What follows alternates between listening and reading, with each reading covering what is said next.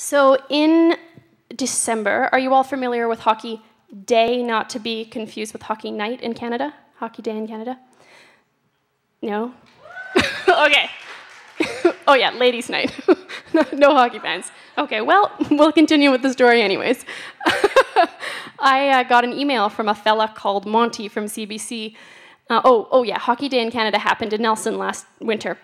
And I got an email from a man named Monty saying, hi, I hear you're a songwriter and heard your stuff and wondered if you wanted to write a song for us for Hockey Day in Canada. And I was like, okay. I don't know why they would ask me to write a song about hockey. But then I thought about it and I'm like, who are they gonna get to write a song about hockey? A hockey player? So,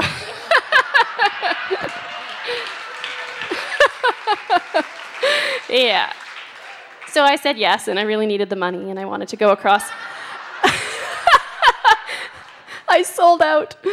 I really did, though, because I wrote the song, and they edited it. They, like, cut shit out because it was too edgy. I know. It was a little shocking. But anyways, I dealt with it. My artist child is okay still. I wanted to play the song for you, although I can't say it's my favorite pick, but I want to play it for you and have you guess what they might have edited out of the tune. I'll give you a hint. It ended up only being about 1 minute and 10 seconds that they used. So, as I walk down... Oh, it's about Nelson, the town that I'm from. Okay.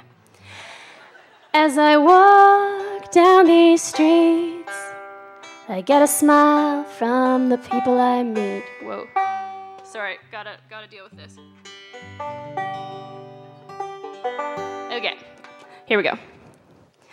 As I walk down these streets, I get a smile from the people I meet. If I know them, we might stop and chat. And on most days we agree that we're lucky to live here. The clear mountain air, a low-hanging sky, and a mostly clean river still wanders by. We've got teenagers changing the world.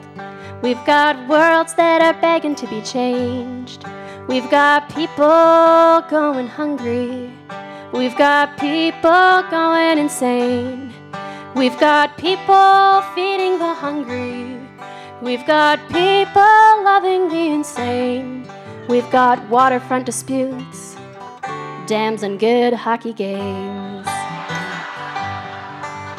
Well, it would be a lie if I said we all see eye to eye. But I know it's these differences that make this town a place we choose to live. 'Cause the job market sucks and the rent's too high. Surgery's been cut and the kids are getting high.